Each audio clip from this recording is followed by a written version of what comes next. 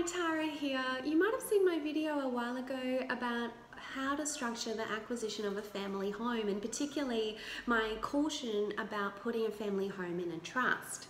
So where you do have someone who is high risk from bankruptcy exposure, it can be a good idea to put the family home in the name of a low risk spouse.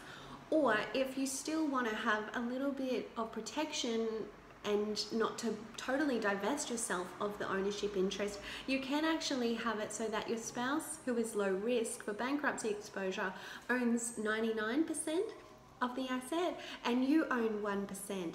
So that 1% is all that's on the line if there is a claim by a creditor. But the 1% also means that the property can't be sold or encumbered without your consent. So you get a bit of control over the property even though you've only got 1%.